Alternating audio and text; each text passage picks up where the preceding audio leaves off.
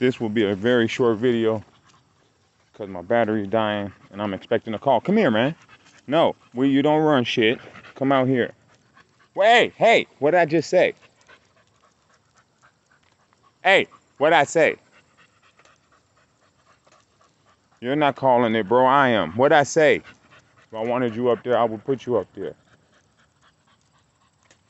I'm gonna let him jump on this tug for a couple minutes though. Have y'all ever been walking your dog, swatted the flies off and tried to outrun them? Man, I just had about 8 flies stick with us, probably 7 blocks. I swatted them off at least 5 times running, and they caught us every single time. Hey, dude, what did I... Get your ass out here, man. Don't play with me. Hey, breathe. Sit. You ain't calling nothing, bro. Look at me. You don't call nothing. What the hell is wrong with you?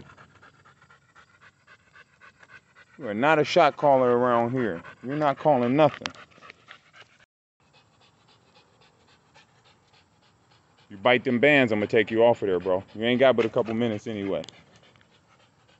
Like I said, all 3 tugs are made of a different resistance, and they're set at different heights.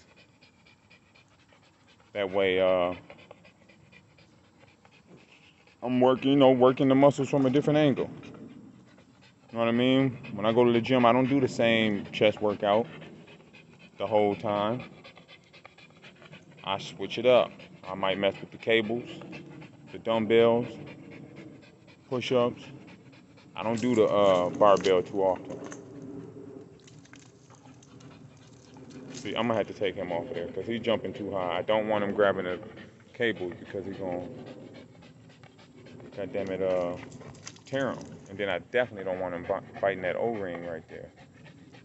But for some reason, he keeps wanting to jump all the way up there. He's an asshole, no doubt about it. Cool Breeze is an asshole. I love him all the same.